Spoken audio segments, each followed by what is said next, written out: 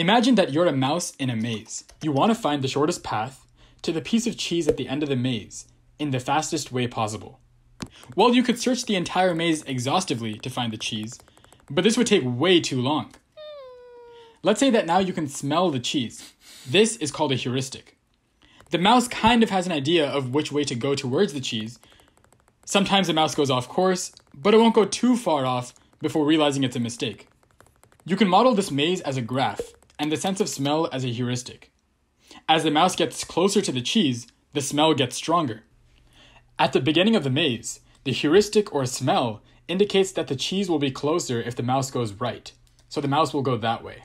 So the heuristic is allowing us to prioritize our options when multiple are presented to us, and is giving us a rough estimate or an idea of how far we are from the goal. So if we prioritize the distance from the start state plus our heuristic, this gives us an estimate of the total path length, and our goal would be to minimize this total path length. Let's do an example.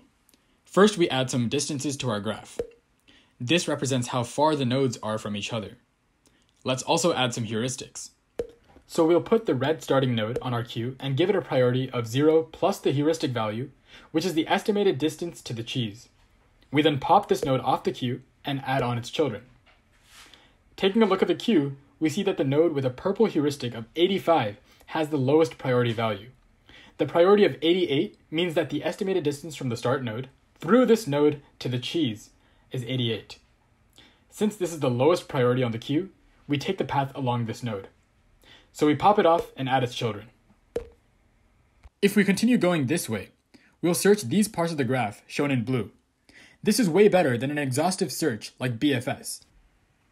So again, a heuristic is like a sense, a hunch, or another way to perceive the world. The A-star algorithm harnesses the power of good heuristics to search less area and find your goal faster.